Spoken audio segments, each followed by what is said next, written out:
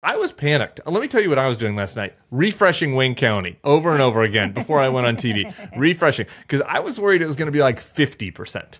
Based on everything I'd heard, I hadn't been to Wayne County. I hadn't been to Dearborn. I hadn't been to Michigan. I was basing this all on the media consumption. I was worried that Joe Biden was going to lose. He did not lose the county. He did not lose the city. And so, like, okay, there still could be concerns. We need every vote. But, like, everybody's got to calm down. Hello, everyone. This is JVL here with my best friends, Sarah Longwell and Tim Miller of the Bulwark, fresh off of seeing each other in person, live, out of the house, in public, and now I'm sick because of it. Never leave your house. I'm good. I feel awesome. I feel awesome. I've got a big week coming up. Dinners, dates, bars, concerts. Tim, you were not at this big conference because I'm sorry that your grandmother died. Genuinely sorry. I don't know if that's coming off as not No, it comes off as genuine, and I appreciate that. It came off as ingenuine because it's like, were you really sorry that I missed it? Or that part of it maybe was a joke. I'm genuinely sorry that your grandmother died. However, what you missed was JVL attending this conference and still managing to touch 0 people. Like the fact that he's sick and I'm not, because I hung out and put my arms around people and took selfies and shook hands. And JVL literally went through like the back of the kitchen to avoid seeing another human. And so it didn't work. This is why you don't have antibodies. The germs found JVL. me. Yeah, that's why you don't have antibodies. You didn't make out with enough people in college. Out of my house. You didn't lick as many faces as Tim. That's needed. All right, Michigan. Evolutionary.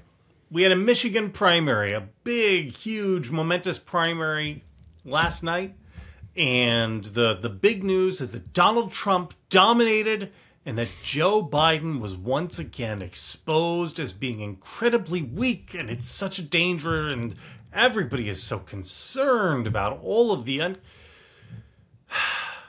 I said you guys are going to have to carry the show today, but I am kind of worked up over this. Would one of you like to blow this up for me so I don't have to... I am resistance pilled on this. I don't know where Sarah is, but I'm happy to do the resistance pilled take, and then Sarah maybe can do a more even hand. I don't know what her opinion is, so maybe we can all just agree. Who knows? I'll give you mine now first, which is that I think that when the threat on the other side is potentially the end of democracy, it's always okay to be worried about everything. Okay? It's always okay to be worried about everything. Fair. And so it's fine if people want to be worried about the Muslim vote in Dearborn or the kids in Ann Arbor. But I just want to tell you something.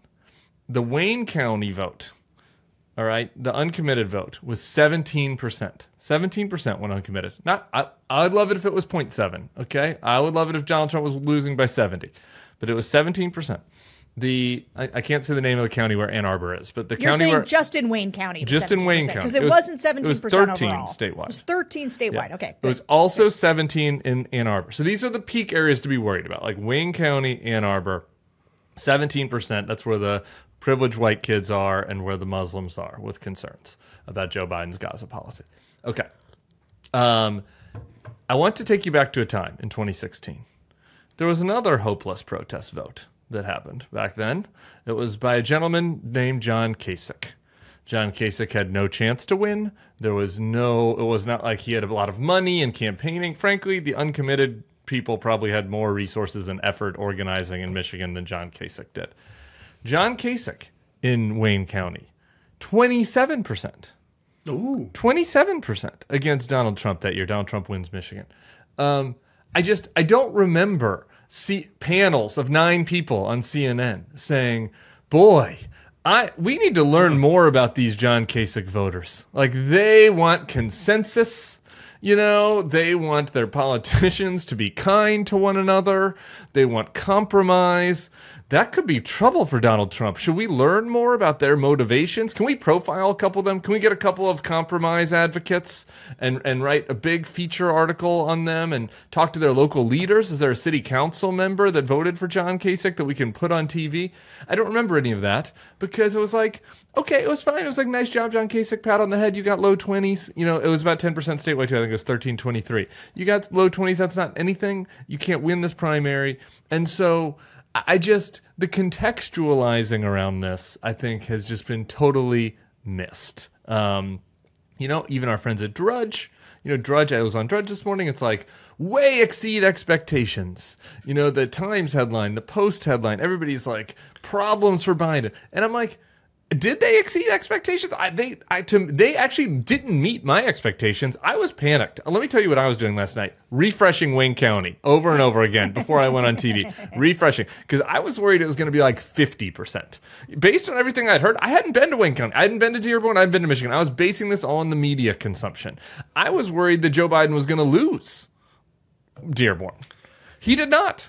He did not lose the county. He did not lose the city. And so, okay, there still could be concerns. We need every vote. But, everybody's got to calm down. Let me give you one more piece of context before I throw to you, Sarah. Statewide, 13% of the Democratic electorate went uncommitted. In 2012, when Barack Obama faced nothing, 11% of the vote in Michigan went uncommitted. So we're just in line with... Do people not remember that Barack Obama, there were a handful of states in which he finished in the mid-50s? In the mid-50s in 2012.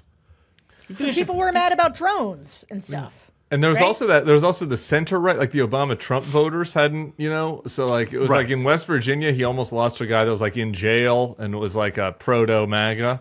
Yeah, Randall Terry took 18% of the vote in Oklahoma, right? The anti-abortion activist. The point is, anyway, Sarah, what do you think? Because I look at this and I feel like the media, I hate becoming a media criticism person and also I agree, John, Joe Biden is weak. Joe Biden has worries. But what's happened is they have taken the idea that Joe Biden is weak, which comes entirely from his head-to-head polling with Trump, and decided that that's the lens through which they will view every single outcome. And it's driving me insane. I want to talk about the Republican side of Michigan, okay. But on the Democratic side, I do mostly agree with you. Here's the thing I'll say about this 13%. Okay, so Rashida Tlaib's sister was out there whipping votes for this. There was a concerted, with JVL, when you talk about it being in line, Beto, go Beto. You've never won anything. All right. I'm sorry. I know you guys all loved him. JVL once called him raw political horseflesh or whatever weird concoction JVL comes up with. So gross. So gross. And you know what? Go away, Beto. You're done. Your moment's over. Anyway, here's the thing. Sometimes it is good for people to get things out of their system, right? Sometimes people need a way to say, I'm mad. And I actually think going and having a protest vote in a primary where it doesn't matter and where, this is a side note, but also part of the main point, in which there is a candidate who is exactly the person everyone says Joe Biden needs to be replaced with, which is a young, moderate, just political machine known as Dean Phillips, who came in fourth, losing to both Uncommitted and Marianne Williamson, who dropped out, 3 weeks ago. And we got back in this morning. She was so encouraged by her third place finish, she unsuspended. Welcome back to the race, I didn't Marianne. know that. Yeah, Good it happened for an her. hour or Good two for ago. her. Yeah, why shouldn't she? Why shouldn't she get back in? Dean Phillips has, I'm sorry, but if there is not something out there more dispositive of the notion that there's just an overwhelming appetite for an alternative to Joe Biden, it's right there and nobody seems to want it. So, okay.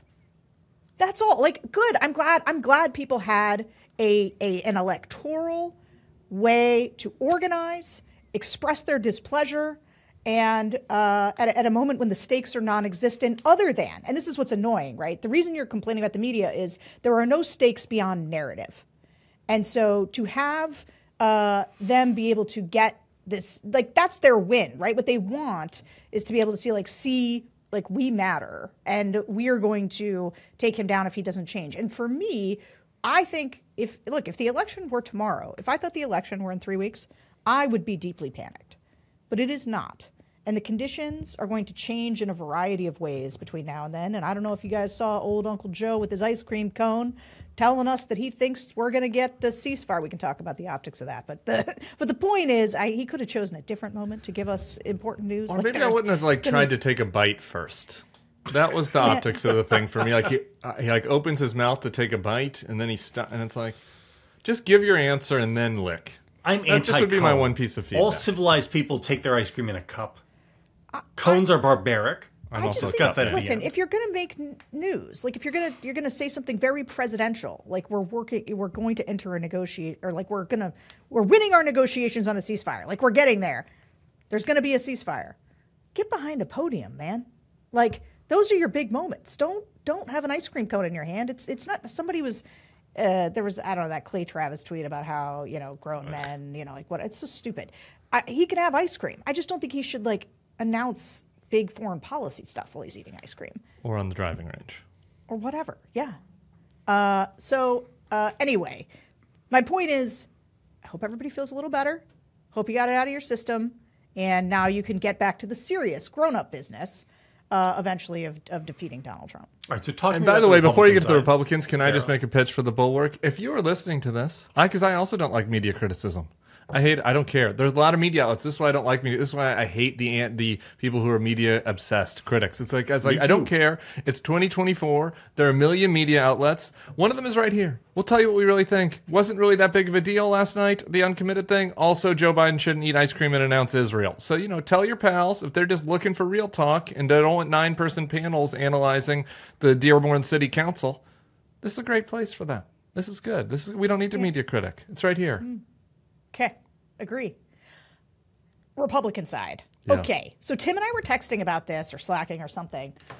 Here's the reason I thought that Michigan was pretty important. So both in New Hampshire and in South Carolina, they were not just open primaries, because actually Michigan is too, but they were open primaries that had long lead-up times. So Nikki Haley spent, I believe, $16 million in South Carolina, and she spent $500,000 in Michigan, right? And so what we were going to get is so they had time in New Hampshire and in South Carolina to really like gin up the kind of anti-Trump coalition. A lot of independents turned out that it's unclear that they were people who would have voted in a Republican primary if they had something better to do.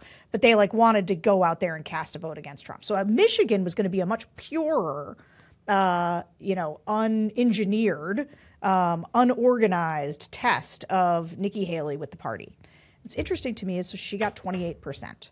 Okay, she got 28%. We're down to 27 actually since She's you last down, checked. but that's fine. That's fine. So, but this is the reason that number was interesting to me is that if you go back to South Carolina and you look at not the full total, so everybody is saying 40% of Republicans voted against Donald Trump in the South Carolina primary. That's wrong, because there were tons and tons of independents that I'm not sure are even right-leaning independents counted in those numbers. If you looked at self-identified Republicans who voted for Nikki Haley in South Carolina, it was 28%.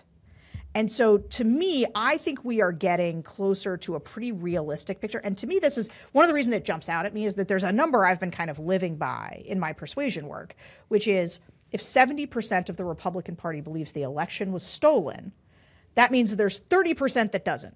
And as JVL noted in his triad, which I read, she puts up Saddam Hussein type numbers among voters who do not believe, Republican voters who do not believe the election was stolen. And so that is an incredibly important persuasion constituency, including, and also if you go back to JVL's focus group podcast that he did with me, one of the things that's notable about two-time Trump voters who don't want to vote for him again is it is about his election denialism, which led to January 6th, which was after they voted for him again in 2020, right? Then they saw that. That's one of the reasons that they're out. So that number, that 28%, I think that's our universe. That's what we're working with. And for me, what's I think a little bit exciting about that, the reason I got kind of pumped about this is, Donald Trump is telling people, forget what Nikki Haley's saying about Trump. Think about what Trump's saying to Nikki Haley voters. When we were at this conference this weekend, a lot of T-shirts that said permanently barred, because Donald Trump is telling those people he doesn't want them in the coalition. And that's true. Nikki Haley also said today, I think the party may have changed away from, what did she say? I can't remember her exact Oh, you think quote. so, doctor? Yeah, that's right. But it's Wow. like, wait, look, it's all coming together. People are starting to understand that this 30% actually no longer belongs in the same coalition with Donald Trump and his voters who all think the election was stolen, who are steeped in grievance. And this 28% those are the big margin makers. That is a decent number. That's not 9%. That's not 6%. Okay, that's a big percentage, and I like it. I like to see it. So anyway, I felt good about Michigan last night, and I'm interested in what you guys think. Well, I didn't feel quite as good as you, but that's nice. I like that kind of. You're sort of trying to get me ginned up a little bit here. I basically identified the same observation as you, but through a negative lens, which I think is telling, right? But which is like we confirmed something that all of us basically knew, but we hadn't yet been able to confirm, which is that like a big percentage of Nikki's New Hampshire and South Carolina vote was people that were not Republicans, and they're part of this other group. Some of them are Red Dog Democrats, some of them are Never Trumpers, some of them are our people, some of them are libs who hate Donald Trump so much that they had nothing better to do on a Tuesday than to go and vote for Nikki Haley, right? Because they just are doing anything possible, and good on you, all those people that went and did that. As compared to Beto, good on those people, bad on Beto. As far as what your response is to Donald Trump if you're from the left. So I think that it confirmed that the group isn't as big as some people hoped. I can kind of confirm for me that it's about what we think, right? Which is, which is that it's not even a third. It's not like you're really squeezing it if you're going to call it a third. Maybe it's a third in Massachusetts, but it's not a third in most places. And once we get down south, it's going to get even lower than 28, right? But the South doesn't, except for Georgia, the South doesn't really matter. That's right. This is Michigan. This is Michigan, right? This is not Arkansas. This isn't, right. So, exactly. So it's a swing state. So I share your encouragement about that. I share JVL's encouragement. I think that my big takeaway, which is similar to what you're talking about that group that believes the election was legit in 2020. It's the same group, as JVL has pointed out, that think the economy is either okay or good or excellent. Nikki Haley is winning with those people. To me, what that says is that those people that voted against Trump are at least reachable, right? Like that there is a group of people that's more than a quarter, less than a third, that is at least getting news from someplace besides Facebook and Newsmax and Tucker Carlson and Fox, right? Yeah. And so that doesn't mean that they're going to vote for Joe Biden. No, it doesn't. I'm not saying that, but that means that they can be messaged to. And so that gives us our challenge, right? So from March to November, it's like these people are going to hear the message, whatever contrast message Joe Biden wants to deliver, whatever contrast message Sarah's efforts, on the activism side and persuasion side want to deliver, et cetera. And so I think that, is now like kind of our known. And we learn that, and it'll be really confirmed next Tuesday. When we'll be able to kind of see the differences in different types of states and different types of demographics on Super Tuesday. But I think that was a noteworthy lesson last night. Real quick before we leave Michigan, nobody seems to want to talk about this, but the Michigan State Republican Party, kind of a mess. Michigan State Republicans are the crazy people who marched on the Capitol with long guns and had a bunch of guys arrested for coming up with an idea of kidnapping the governor. And then they had this ultra MAGA crazy Christina Caramo, who was, made head of the party. She won the election to be head of the state party. Things got so bad that they voted her out, and she basically just declined to be thrown out and kept insisting that she was, in fact, still the head of the state party. Do you know the best part of the story? Do you know the date of when they voted to throw her out, when she refused to accept it? Was it the Ides of March? January 6th. January. She had a Michigan State Republican Party insurrection 3 years That's after amazing. the actual one, to the date. Do you also know that Christina Caramo ran for Secretary of State in Michigan, and that had she won, had Gretchen Whitmer not put up this 10-point, and she, so she would have been running the election, which is what they wanted. She was one of the big election deniers who ran for Secretary of State in 2022. She got blown out. And now the party has figured out they need to get rid of her. Unlike the Arizona Republican Party, which just gets crazier and crazier. I don't know. I mean, yesterday the court Hoekstra's finally not that. found against her. No, she's not. So yesterday the court in Michigan finally said, no, you're not, get out. You're not the head of the Republican Party. And so she's out in the Michigan. But isn't this, again, I mean, I understand what all the polls say, But between the fact of having a very popular Democratic governor in place in Michigan and the state party's organization being an utter clusterfuck, again, it makes me feel a little bit better about Biden's chances. I think that this matters more in lower races, but I do think it's interesting, and I think that kind of a side story, which sort of which you wrote about with regards to the Ohio Senate race, this kind of MAGA eating itself story is something real and worth watching. And I kind of didn't realize, so Tudor Dixon, who ran against Gretchen Whitmer, she has been. The scales are falling from her eyes a little bit as well. She's for Trump. She's for Trump, but she has been part of this criticizing Karamo, criticizing about how MAGA is not taking this serious, like criticizing some of the election denialism.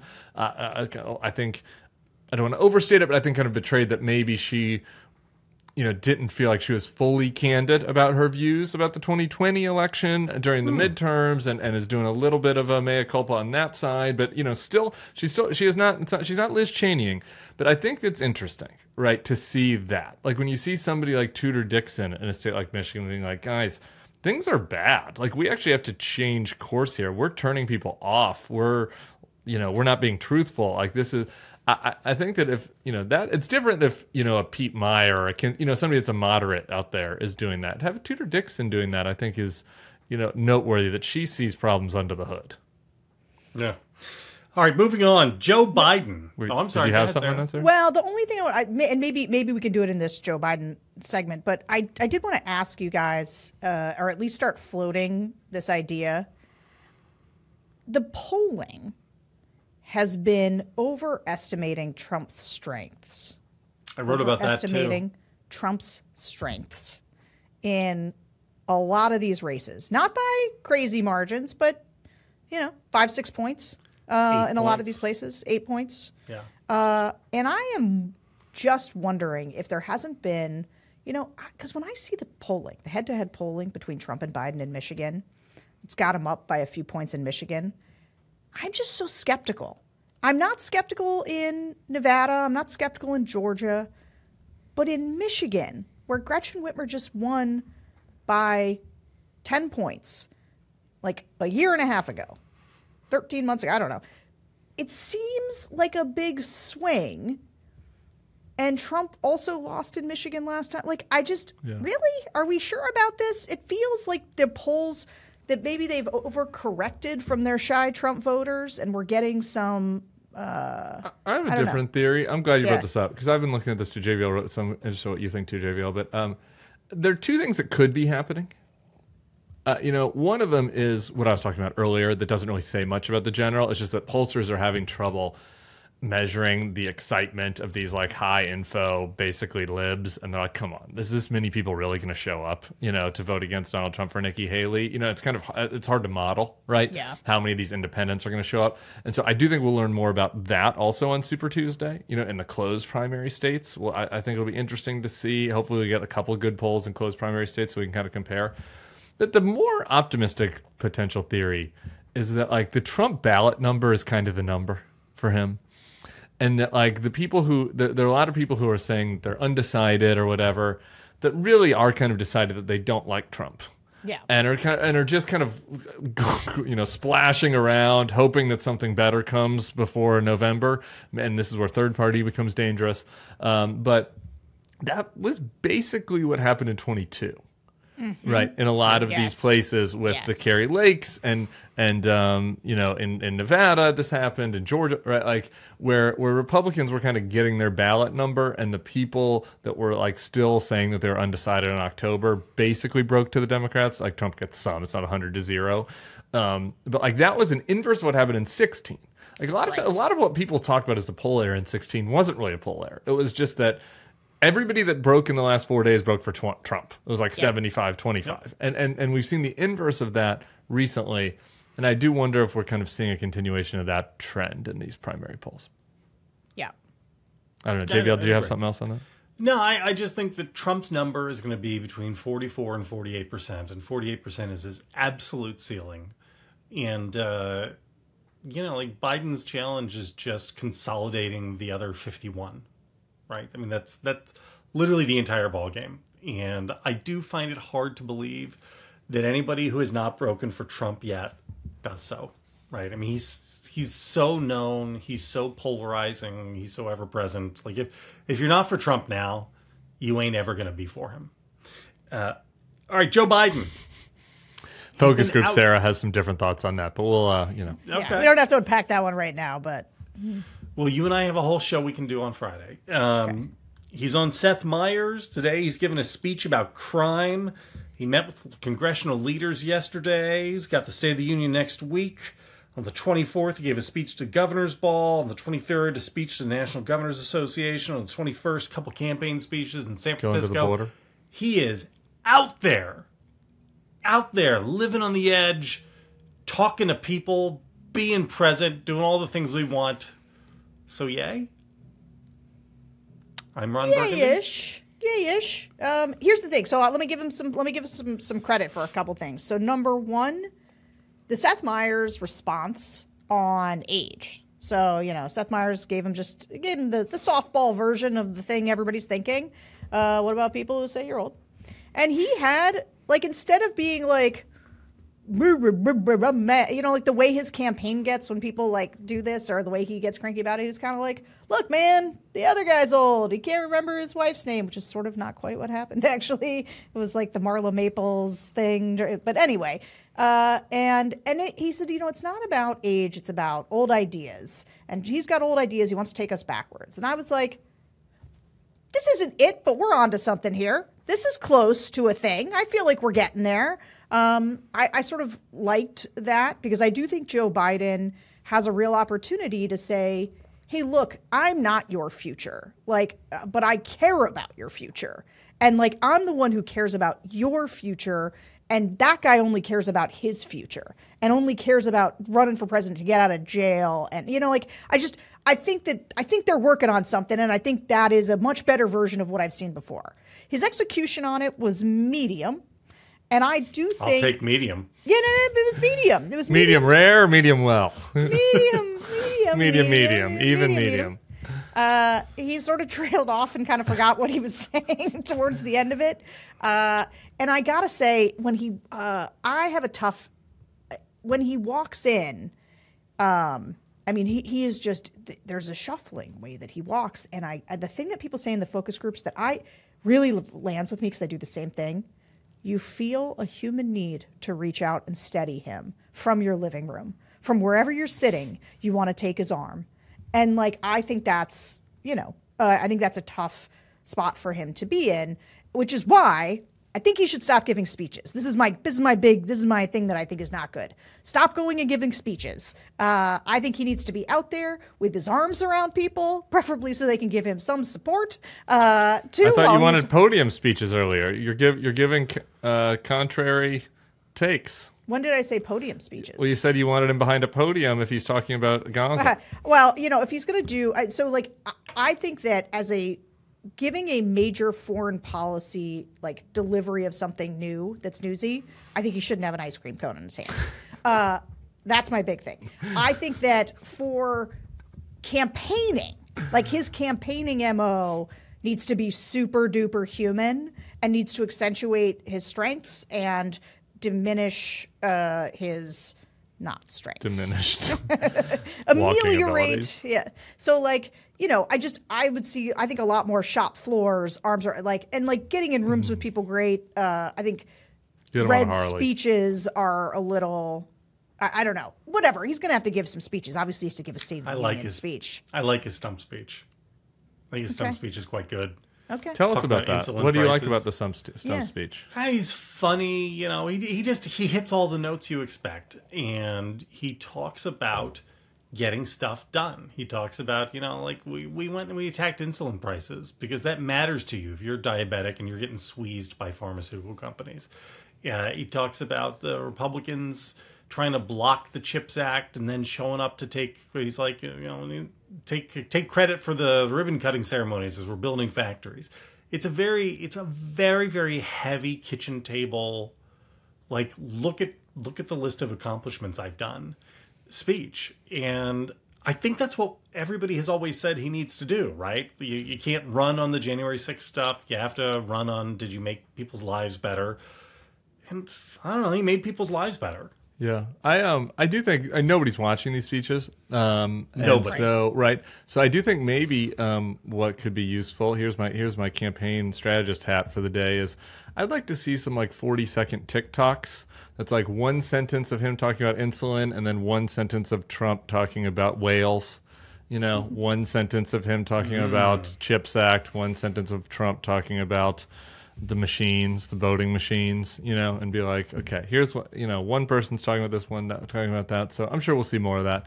I thought, again, it should just be noted, because we do plenty of noting around here and everywhere, that they've been hiding him too much, right? That he needs to be out there more. Everybody agrees with this. Yes. He has been out there more. So just as a statement of fact, that should be acknowledged. He's out there more so far it's good. on that front, and that's good. 1 week. Yes. We'll see, you know, hopefully that keeps going.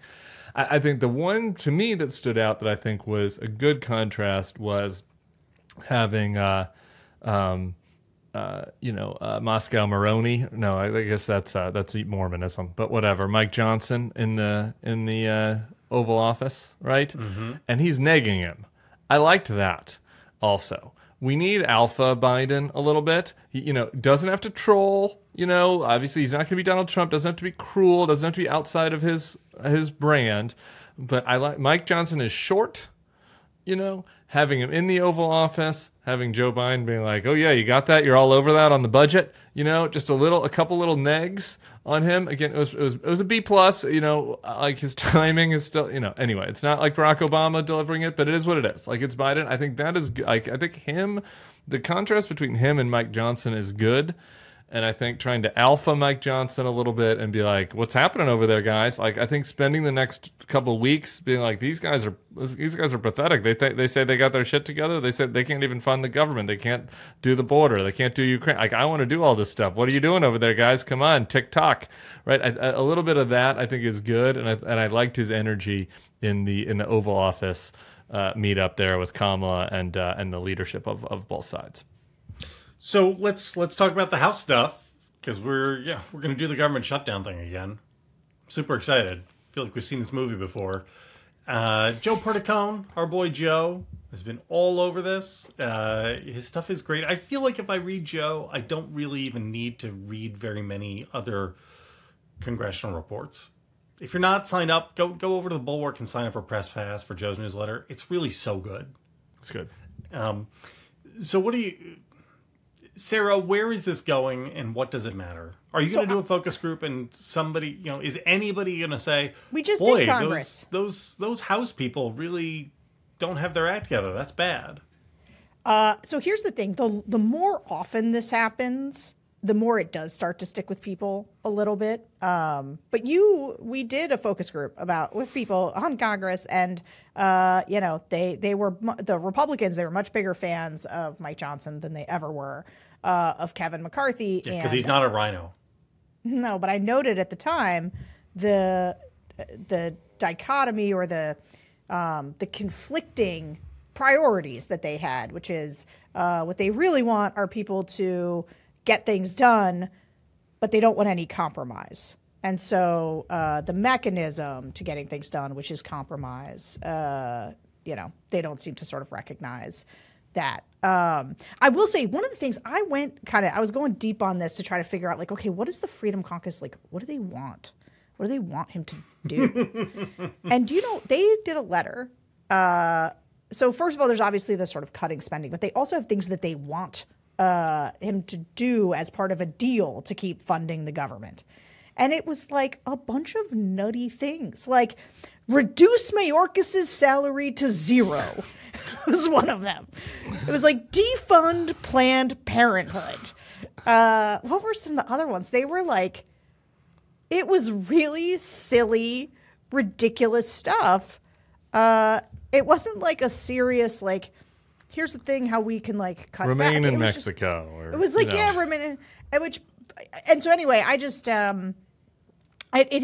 reading that letter from Chip Roy and some other dummy reminded me of how unserious these people are.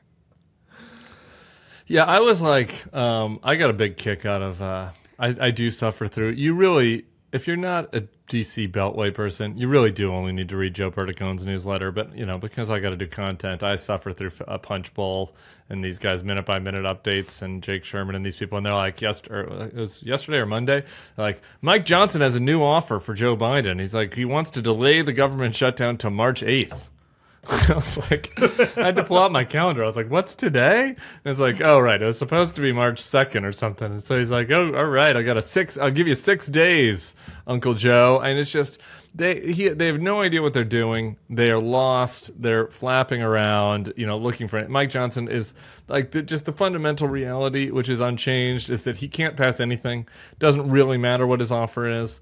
He needs Democrats to pass anything because the Gates, the Roy, it'll be a different group of people every time. Sometimes it'll be the hardline TrueCon Freedom Caucus, Tom Massey, we can't fund things group. Sometimes it'll be the MAGA performative, Anna Paulina Luna, Boebert, right? Like it's a rotating cast of crazies, kind of depending on the issue. But like they can't do anything, and so I think the question is, we do have. Like potentially their total incompetence could end up working out in favor of people that want to get things done. I have like a slight amount of optimism. I think maybe a little more than Joe. Like you look at Brian Fitzpatrick in Pennsylvania, Republican, to give him credit. Like there's a handful of people that are like, okay, guys, like I'm going to be serious about this. Like we're going to put together a serious proposal and we'll use different congressional machinations to figure out a way to get this thing on the floor and to force a vote on it. And Mike Johnson might be so weak that I do think there's a door open to that actually happening, because like they don't have an alternative plan. Like literally the alternative plan is like, will you give me 6 more days to kind of figure out a plan? Like that's their current plan. Did you see what's that bow tie wearing guy who was speaker pro tem for like McHenry? Like they are starting to dog on Mike Johnson. Some of these guys just being like, "What is this guy doing?" Do they do a motion to vacate if he caves?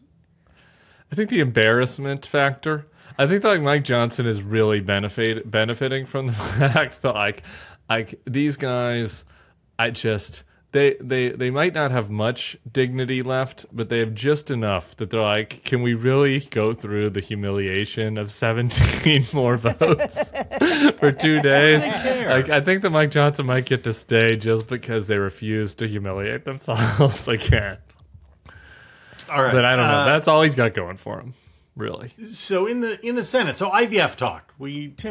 Sarah, AB, and I did a big IVF thing at Principals First over the weekend. I listened. So Tammy Duckworth in the Senate has reintroduced a bill to protect IVF, and Republicans are just killing it out of hand. Here's Senator Roger Marshall, Republican from Kansas. I don't see any need to regulate it at the federal level. He's from Kansas. I think the Dobbs decision puts this issue back at the state level. And I would encourage your state legislations to protect in vitro fertilization. What is this accent? Have you been to Kansas? Have you ever been to Kansas? Topeka? That's Foghorn Leghorn. That's literally the Foghorn Leghorn. Yeah, I know, but he's from Kansas. Foghorn Leghorn is from South Carolina Louisiana? or something. Who could say? Here's Senator J.D. Vance, who's opposed to the bill.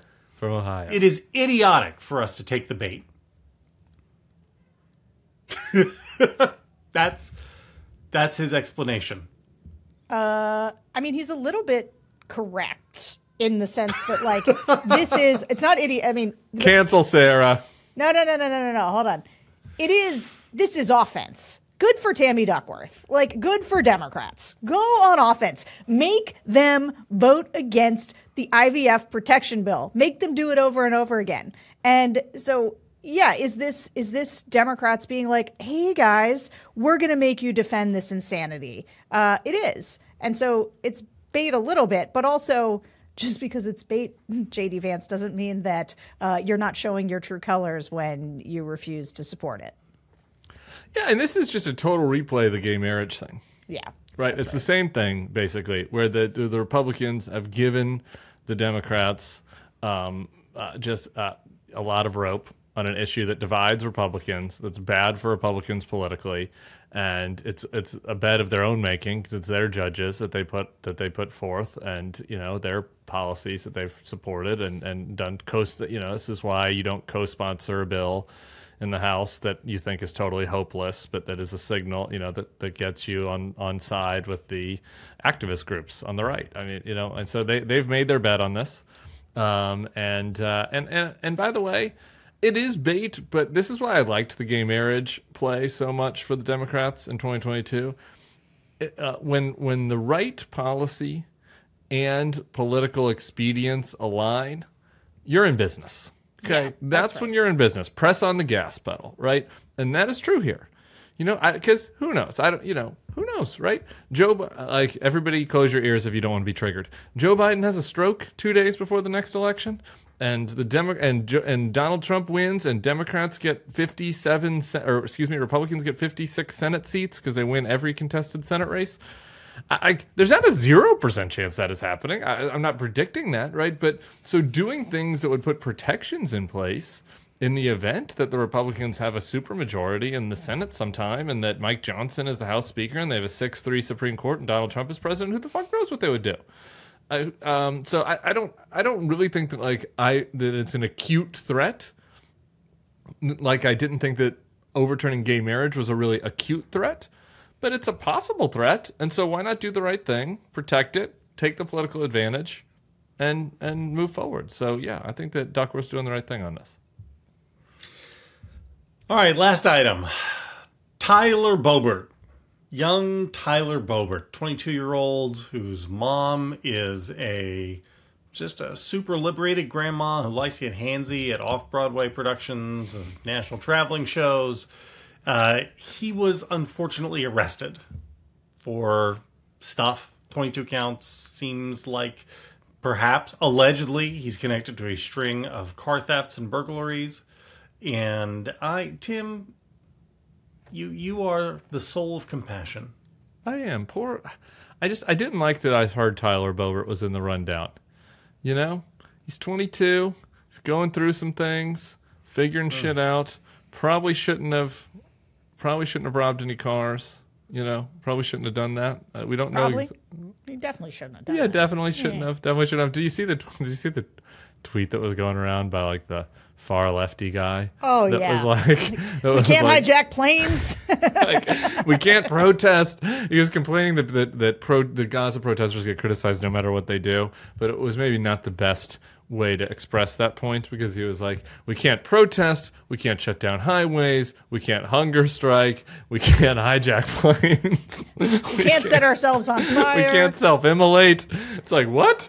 No, no, you can't. Wait, the first two Don't things do were those okay, things. actually. The first two things were okay. Hunger strike was fine. Yeah, that was okay. If you want to do that, that's up to you. But no, you can't. You shouldn't self-immolate. So Definitely shouldn't hijack planes. definitely shouldn't self-immolate. You definitely shouldn't hijack plane. You definitely shouldn't rob cars. But we don't need to go drunk on. We don't need to have our own Hunter Biden over here. We don't need to dunk on a 22-year-old whose mom is in the spotlight, who never should have been in the spotlight, by the way.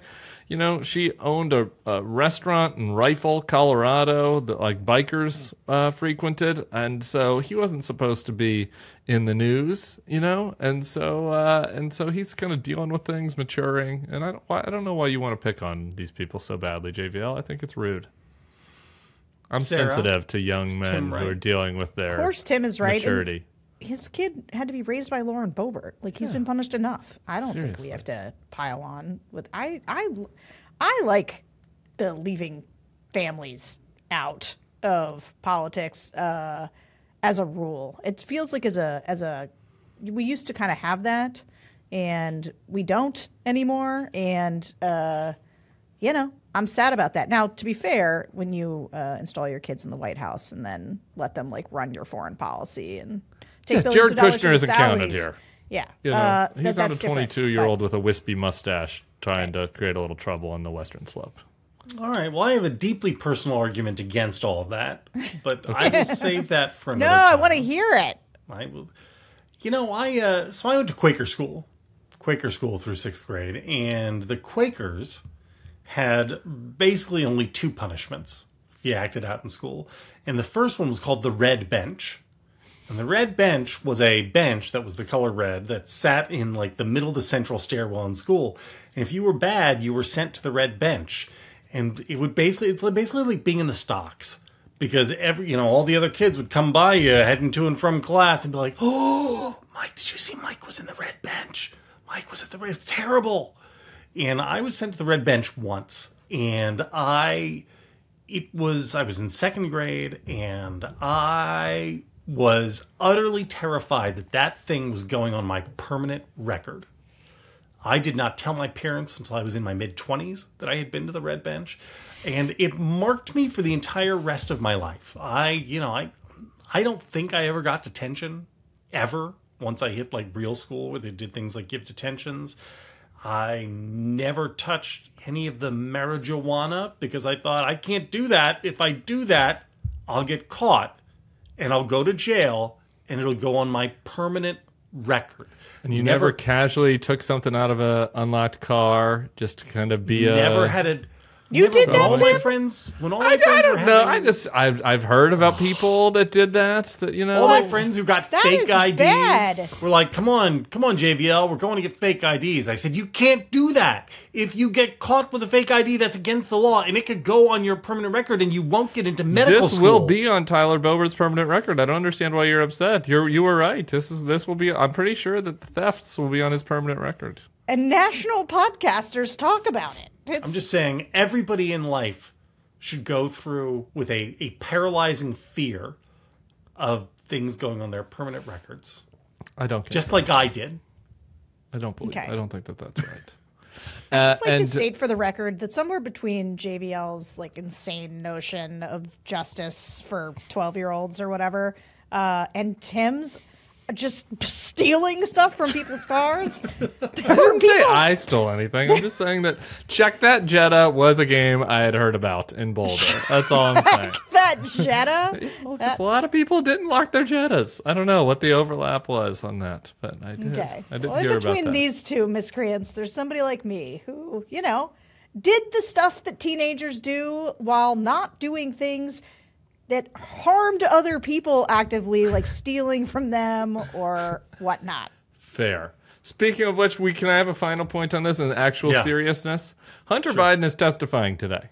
Oh. Okay. So unlike Tyler, who's going to deal with the local authorities in Colorado, the House Republicans. This was something that Matt Iglesias, who was on the flagship with me the other day, said had analyzed 70 hours they've done 70 hours of hearings about Hunter Biden. We had a nice 7-minute chat here about Tyler. 70 hours, and now he's going in front of them today. And I do think that maybe again tying back to the Tammy Duckworth thing, tying back to the Joe Biden, be on offense on this. The Democrats should be on offense about this. This is absurd. Like, we've reached the point of absurdity. And if we're going to be going past 70 hours of Hunter Biden and the only piece of actual evidence you thought you had about his dad turned out to be Russian disinformation. So by a guy who's like probably going to jail for lying. Yeah. Like, you should talk about that, guys. All right, good show, long show. Everybody go long. Check out. It was very long. Or at least it felt long. You yawned once. I saw you yawn. I saw him yawn. I saw him fighting that yawn a bunch of times. Go check out the flagship pod with Tim Miller, who's on loan to us on Wednesdays. It is absolutely fantastic. It's great. Come sign up for my newsletter. Come see Sarah Longwell's great pieces in the Atlantic Monthly. And we'll catch you again next week.